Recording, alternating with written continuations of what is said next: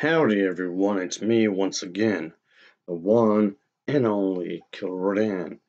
And today, as you can see, I'm still continuing my Disney movie marathon where I'll be talking about the movies, obviously the TV shows, merchandising, theme parks, I don't know, whatever the case may be. If it's related to Disney in any shape or form, then yes, there's a good chance I'll be talking about it. So for today's video, I'll be discussing the film titled Barbie Princess Charm School. I know technically Disney didn't make this specifically, but just bear with me for a moment here, folks. The film was released on DVD on September 13th of 2011, and it made its film's TV debut on Nickelodeon 2 months later.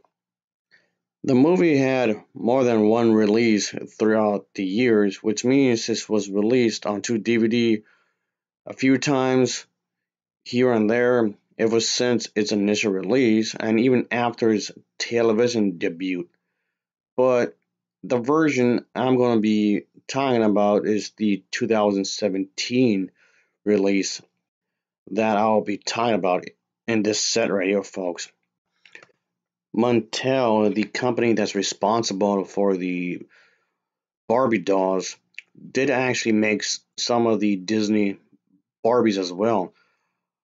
Mattel started licensing and sponsorship rights from the Walt Disney Company for a new line of type of dolls, toys in 1988, but also not only that, from that point forward, Mattel also developed dolls based on the Disney Princess brand, and of course, which does include the Frozen franchise.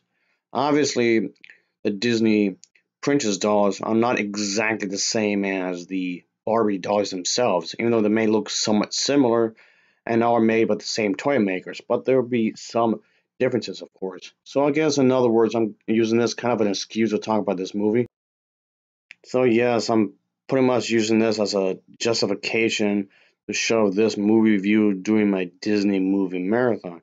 And yeah, I can already hear it. People pretty much saying things such as, "You can't allow boys to talk about this or play this kind of stuff. They should play their gender specific toys because down the line it might mess them up, mentally speaking. Don't you realize that?" That is without a doubt the dumbest thing I've ever heard. So, okay, technically I've already reviewed this movie, but as mentioned a moment ago, I'll be reviewing a different version of it, so I guess more on that in a bit. So, as always, let's talk about the plot, shall we? So, here we go. In this movie, Barbie, she is known as Blair Widows. In this one, she's this kind, sweet girl who is chosen to attend this famed Princess Charm School, where it's supposed to be this modern place that teaches dancing, of course, how to have these tea parties, and yes, obviously, to be a proper princess. Blair loves her classes as well as the helpful natural spirits and her new friends in this movie.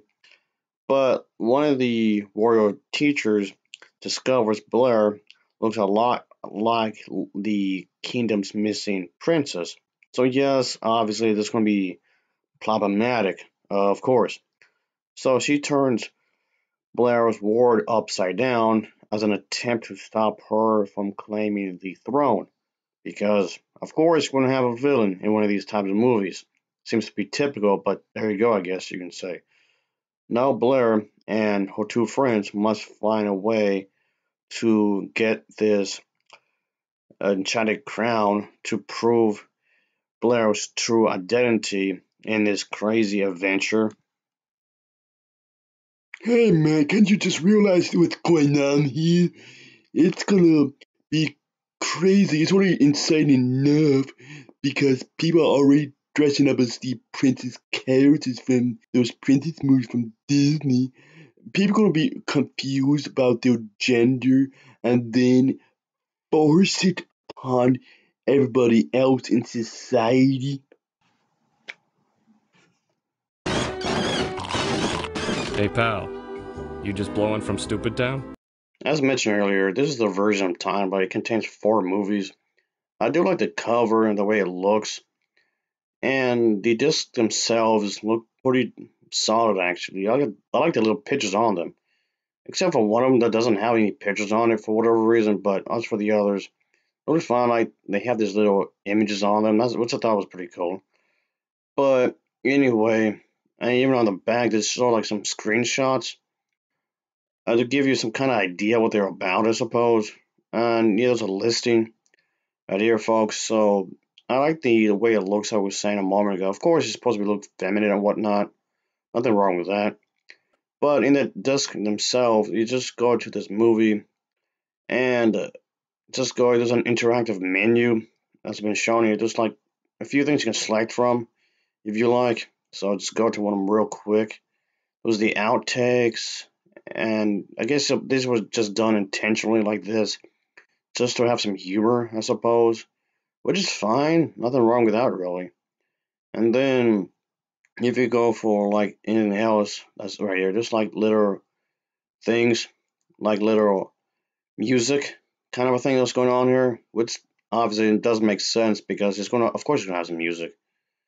And then there's like this kind of thing that's going on, this kind of selective would even look at this. So it does have something going here, other than trailer, gallery, if you want to see that.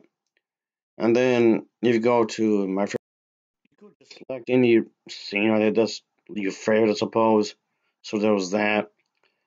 And even when you go to setup, there's the different languages like English and Spanish with the subtitles, I suppose.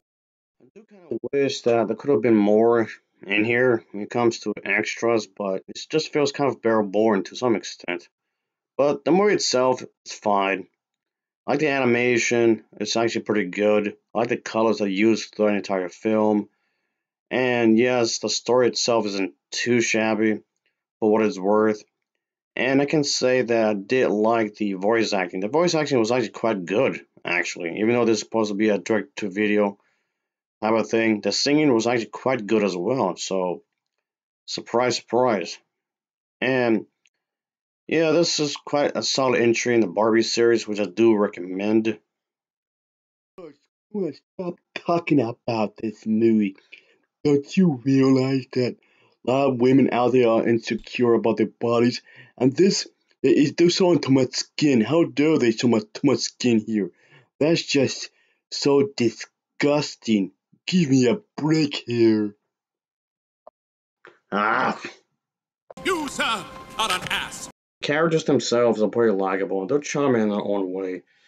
So, they're nicely written altogether. Yes, even though despite the fact there's a bit of a drama going on, but we do need some conflict, otherwise it would be pretty boring. Anyway, the animation is pretty fluent, it's pretty colorful in its own way. The color palette is pretty good, so none of the coloring here never felt like it was overbearing or anything. There's attention to detail, is what I'm saying. There's attention to detail, which is good. And the way that it looks in the background, the foreground, all nicely put together. I like the shading. So altogether, not too bad.